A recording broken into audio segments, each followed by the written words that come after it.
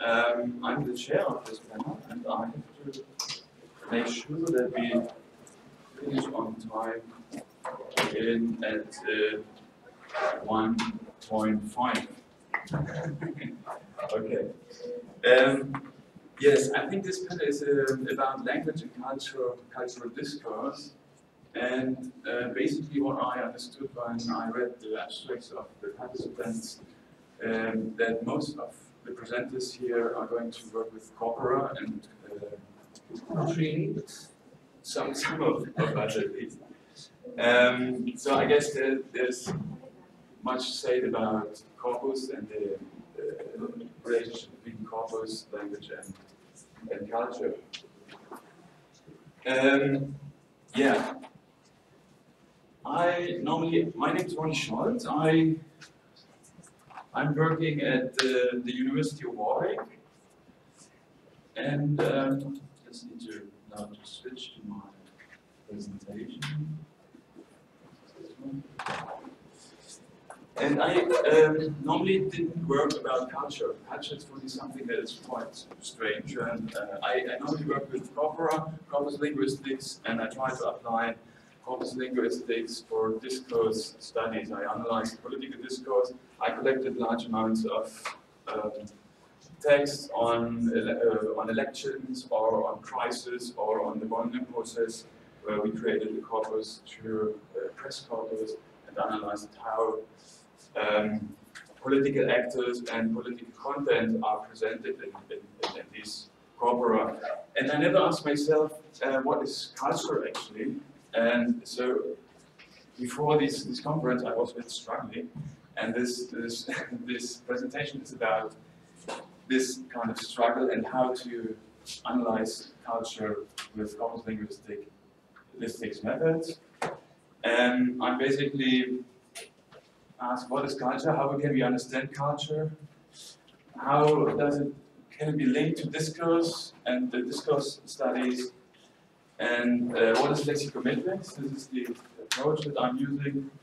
And I'm just going to go quickly on my research project, presenting the corpus and some findings. Yeah, so what is culture there? I think I found maybe two distinct approaches in the literature. One that I would say is more cultural, positivist approach. Culture is something that is predetermined and an objective set of values and beliefs. Culture is something that you are, as it's described to you, and is basically based on these large scales or surveys, and the result is something like these generalizations. Germans are like this, and Japanese are reserved, Germans are punctual, and stuff like this. And it's a bit, it's true. Yeah, sometimes it's true, but not always. That's the problem, I think. Then there's the cultural constructivist side, and here culture is something more complex. It's a socially constructed set of behaviors, practices. Culture is something that you do. It's a practice, as you say. And so there are these deconstructive or constructive, reconstructive approaches that use rather qualitative methods to describe the heterogeneous practices that result in a certain culture. There's this concept of performative culture that I came across of a German sociologist, and I'm not going to read this through, it takes too much time. But basically what he's saying is that culture is a set of, we have to understand language and use. It's real. Then we have background knowledge of a language community, and these three together, end up in a cultural life form. So language practices and the understanding between language users, how language functions, creates this cultural life form. So what is discourse then? Yes, many of you might know this quote. Foucault sees sees discourse as the practices which systematically form the objects of which they speak. So we could say discourse is the social production of meaning in a certain context. So discourse researchers mainly deal with language in use, knowledge, and questions of identity and subjectivity. How can we put culture and discourse together? So I think language in use, as discourse researcher, we would look at language practices. Then we would rather talk of discourse communities than of language communities. And the cultural life form could maybe be understood as a hegemony concept of Laclau-Mouffe, post-structuralist theory. Hegemony is the way how people talk about it's a certain way of articulating events that are repeated in a certain discourse. Maybe you can say it like this. And therefore, so a certain language practice that is predominant in a certain discourse, that would be a hegemony, very roughly said. But discourse researchers also deal, of course, with questions of power, social practices, that is more the context of discourse, social systems, institutional structure, and as I already said, subjectivity. Is it a useful combination, culture and discourse? If we have the cultural life form implies that there's something like cultural context, and if we say that there's a set of background knowledge, then the concept of culture allows us to distinguish or to mark some cultural boundaries. What are these cultural boundaries? I think mainly there are institutional and linguistic boundaries. Institutional boundaries, like a political party could be an institution that has a certain culture. And linguistic, of course, every country has a national language that creates a certain discursive boundary, but also in a political party you have a certain language that creates, and this is a linguistic boundary in a way, that creates a culture, or that is marked by the cultural context. So yeah, the concept of culture allows us to explain something that is unexplainable. Why does X say Y using this particular form, content, or style as part of his or her discursive practice? So, I mean, we can use culture as an explanation why there are differences between certain political parties or certain countries and so on.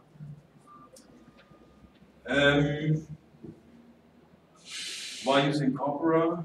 Yeah, if we want to look at discourses as social production of meaning, corpora allow us to collect large amounts of text and language practices, and we can analyze these practices. In Germany, there is the discourse linguistics linguistic approach developed. In this approach, discourse is understood as a virtual corpus of all texts concerning the same topic, which was formulated by Busse and Teubert a couple of years ago. And in practice, you would create a concrete text corpus that represents this virtual text corpus that is analyzable. Because the virtual corpus is something that is actually so big that you can't really account for it.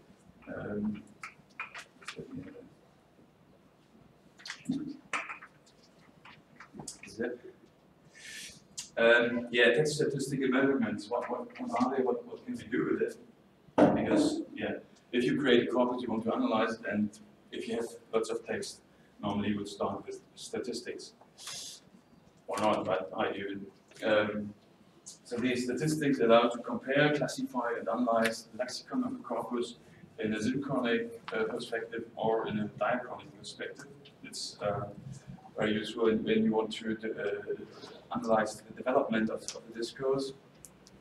You can look at over or under representation of certain words, which is called the specificity or the keywords, the keyness of certain words, and on collocations, what is the context these terms are used in.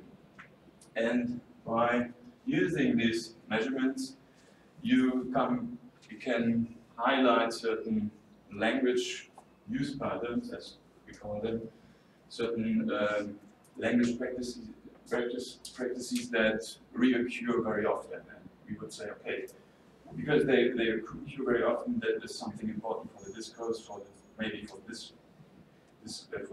discourse of culture, for this discourse community. And I would say these are the macro structures of discourse. They are the actors. We have the actors that reappear in discourse and in the corpus.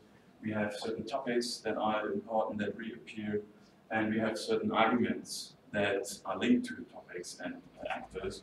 And this is what I would say is the macro structure of discourse.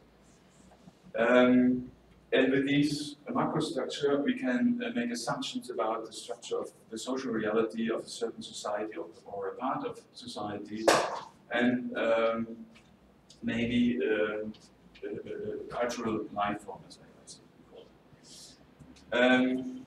So the hypothesis for this talk is culture is constituted by common background knowledge of a language community, analyzing language practices performed in different cultural contexts, allow to access the construction of performative culture and cultural contexts influenced by institutional and linguistic structure.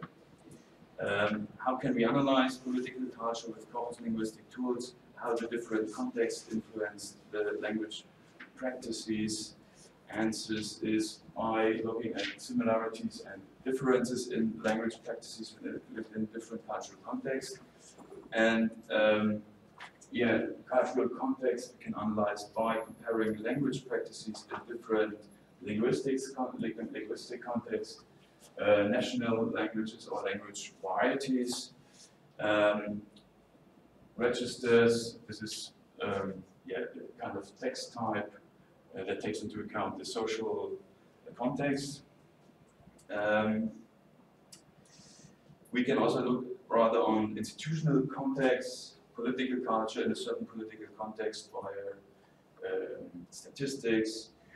We could say, okay, because in English manifestos, in English election manifestos are more proper names compared to German manifestos that say something about the discourse of culture in the English political world.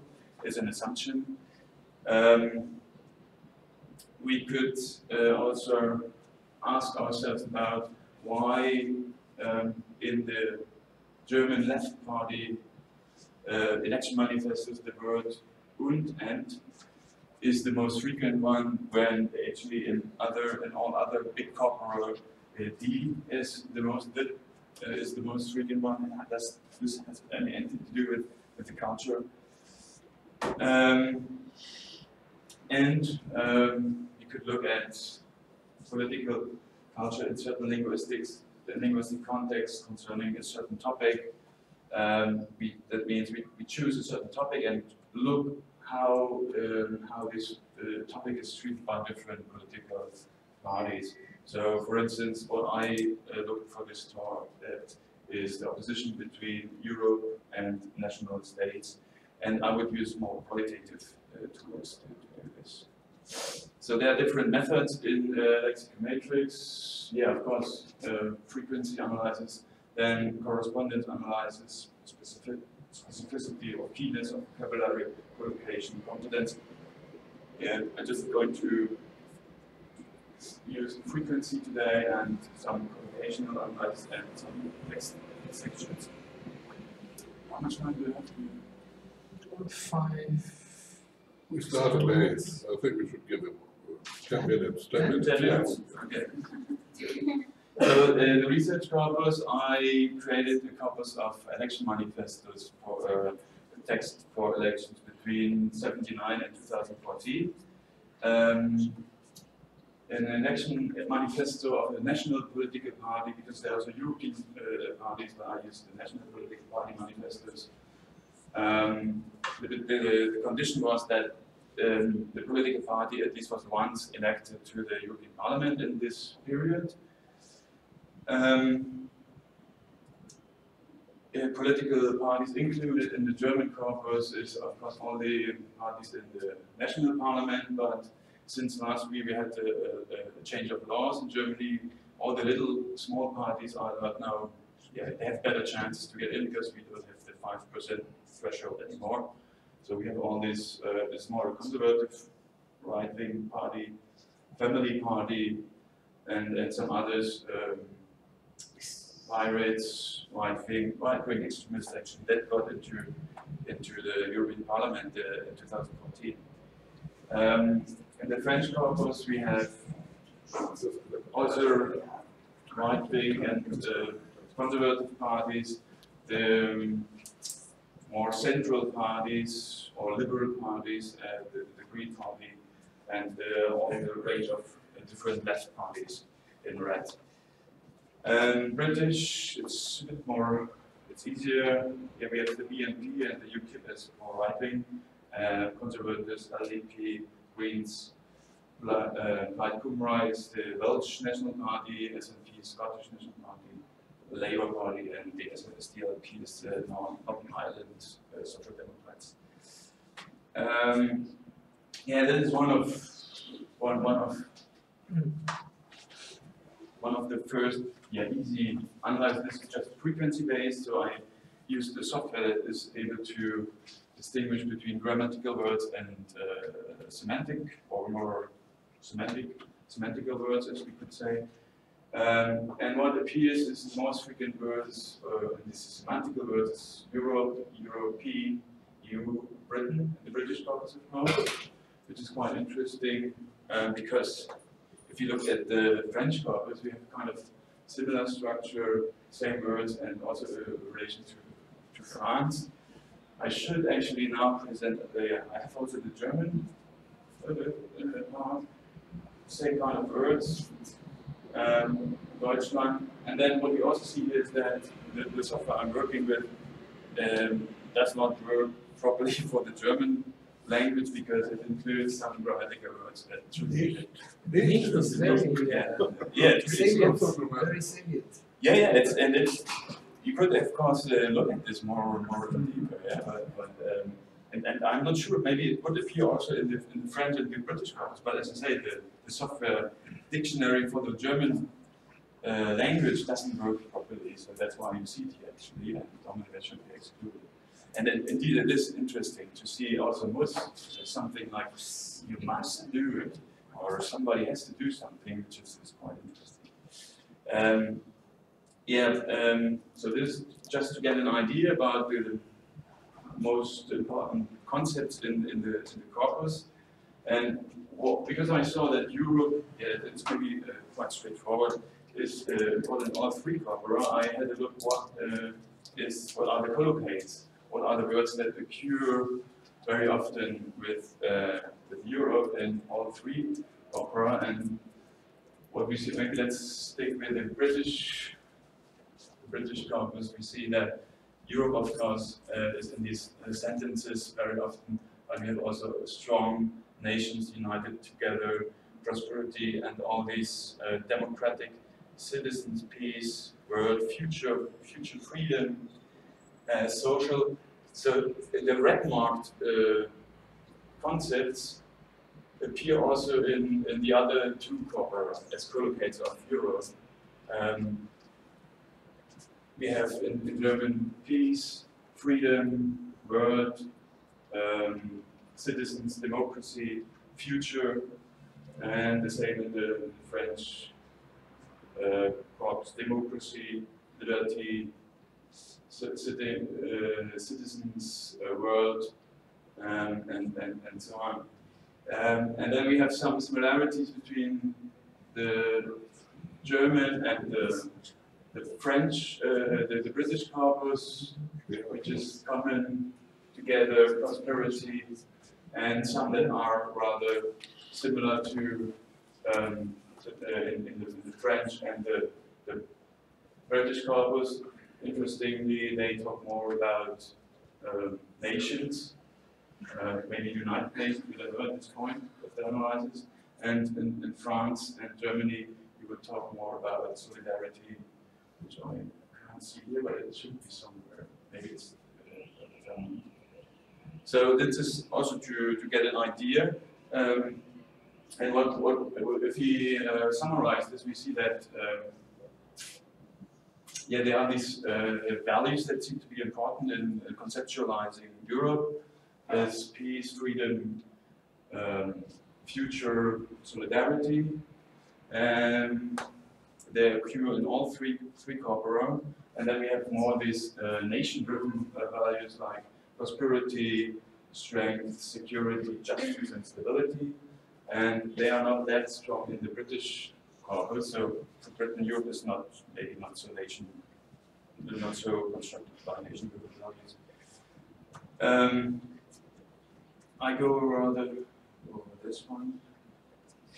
Yeah, if you look now at more qualitative methods, I had a look at how Europe and Germany are put in opposition in different parts. You can have this diachronic approach, like by looking at the same party. This is, by the way, Christian socialist, Christian Social Democratic Union. In '79, they talk rather, yeah, and they are Bavarians, of course, and they were quite successful in the last 50 years. And they create, in '79, they talk of Europe more as Bavaria and the CSU have power all over Europe, so there's the influence of the Bavarians on Europe. It's not the other way around. That's what I was interested in, how this opposition is actually created. So it seems in this quotation that the Bavarians have influence on Europe and Europe doesn't seem to have an influence on Bavaria.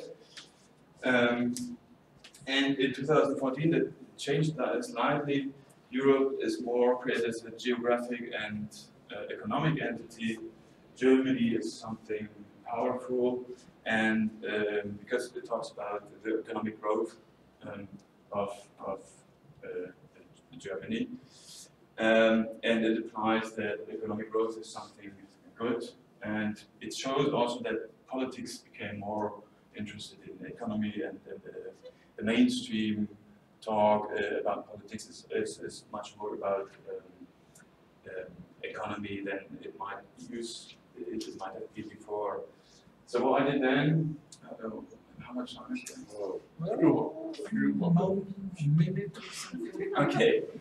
What I did then to access culture, I just looked at more of these examples from just from 2014 to understand how this opposition was created in the same year. If we look at 2014 in the German corpus, Germany influences Europe. There's something like powerful Germany. The FDP, the Liberal Party, talks more about Germany and Europe. So this is quite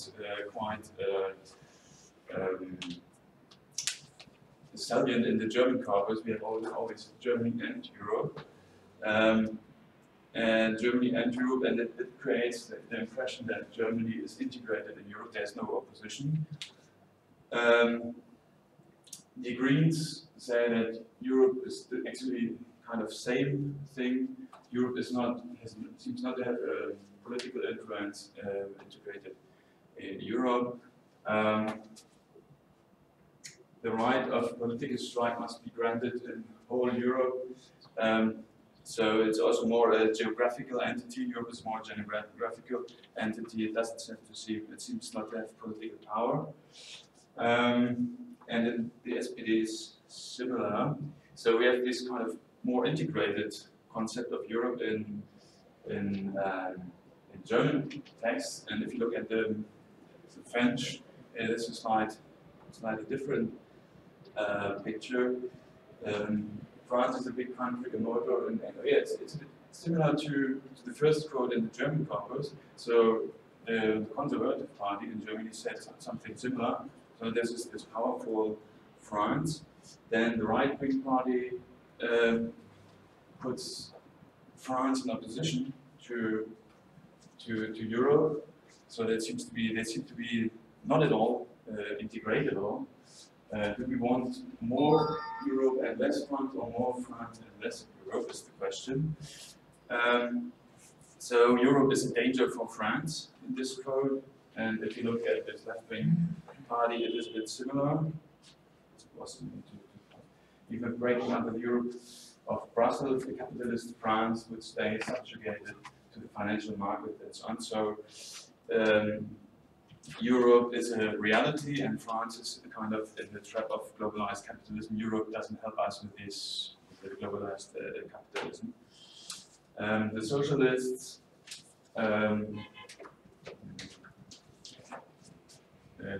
will not be able to accept the ratification of the treaty that has an impact on economic and strategic interests, as well as on the social model of France and of Europe. So here we have actually an opposition of France is integrated in Europe, and the PS is a powerful party that is able to protect France from this globalization. And maybe the last one is quite interesting actually.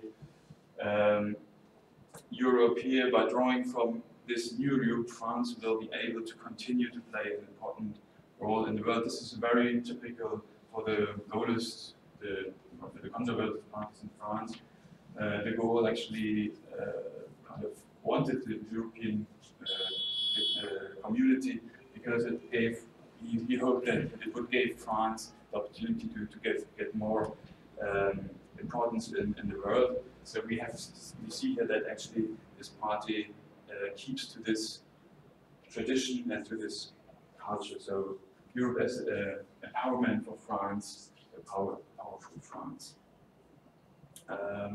Yeah, we skipped the British corpus, which is a pity actually, because it's quite interesting.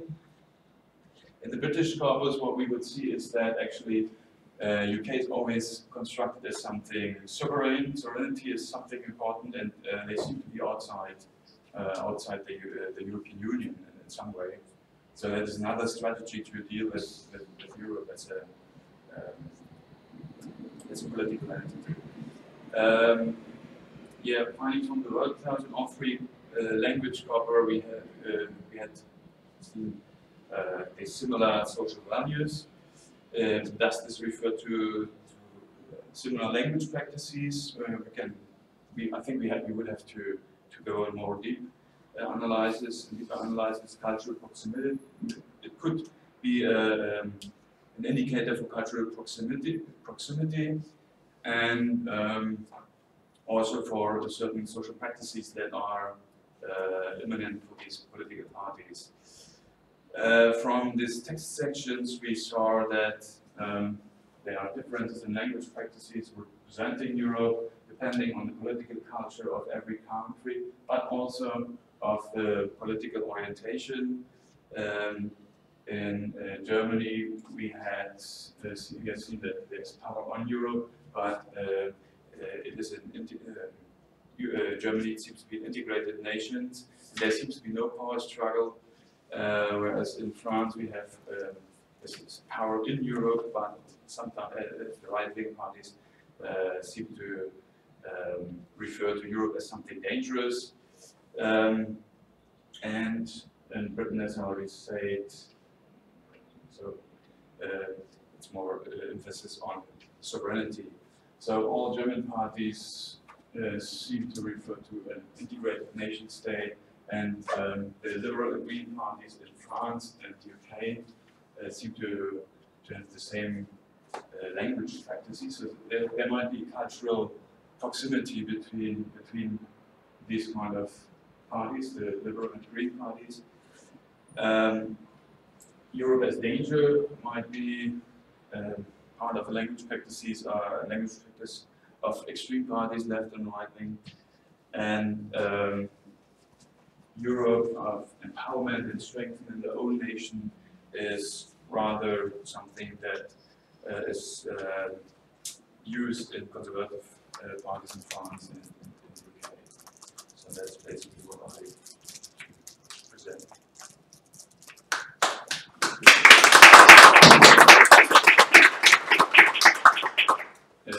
Should we have a short discussion or? No? Sure. Maybe 1, 2 questions? Okay, I'd like to ask you about language itself. If you included it in the cultural values that Yeah. you researched, that language itself in the non-English speaking countries, for instance, was the national language an asset? Was it a value in itself of preserving the national culture and the national languages in the European context? In terms of culture, because you had at the beginning sets of values. Yeah. How they perceive Europe, but in terms of language in itself, not language practices about Europe and power. Wasn't it included? Are you asking about language policies or like Yes. if they refer to language policies? Yeah, no, they don't. There is no. I think there are some parts in some election manifestos, and the election manifestos get longer and longer in the last couple of years, where they now take into account these questions. But normally, in the beginning and throughout the 90s, they would just refer actually to national politics. So that's why it's actually interesting, because the European Parliament election for a long time and the European Union was not something that was perceived as political, or this election, the Parliament didn't have much power. So the political scientists talk also of secondary elections because they were not important, they were just test elections for national parties. So they would come up with manifestos concerning national issues and not European issues. But that changed a little bit now in the last couple of years. Under-researched. Yeah. Realm. I mean, maybe it's not. I didn't create the right corpus for this question. I would rather say, if you want to look at language policies, you would create a different corpus, maybe. I don't know. Of course. Yeah. This is what Okay. Just 2 short comments. What I found interesting is that, well, you have in German Gemeinsamkeit, which I think is what had to be expected. I mean, they want to have, some commonalities all over Europe. So. But you also have it in the English corpus, which I found quite surprising. Together, I think, for the word. Yeah. And I would be interested. I mean, that would be something to find out. Who actually is included in this togetherness? Yeah. Is it just the different British nations, the Welsh and the Scots and the English, or is it really England being together or Britain being together with other nations? And I can't imagine the second one. Yeah, that's true. Yeah, that's so true. that would be something to have a look at. Yeah. Well, as to what you've said about language and culture, maybe coming from a different perspective, I think what makes something to be actually a phenomenon of culture, not a phenomenon of nature, is that whatever is a cultural phenomenon is something that has to be taught by using some kind of language. And this is the reason why chimpanzees, for instance, don't develop a culture. They can't be taught because there's no language available to them. I think if you bring up people, saying, well, this is how we do it, well, you always have to use language. So I think that the element of teaching is what distinguishes humans from other animals like chimpanzees, who also can learn, of course, by trial and error and by imitating their carers, but they can't be taught. Mm-hmm. Yeah, right. I think this is an interesting comment. Maybe this is the dimension that this is lacking in the corpus. Yeah? Culture has to be taught. I think that's something that you find this being addressed in books on evolutionary anthropology sometimes. So, or where they talk about about apes or what apes can do. Tomasello and people like that talk about it. Yeah, thank you very much for your question.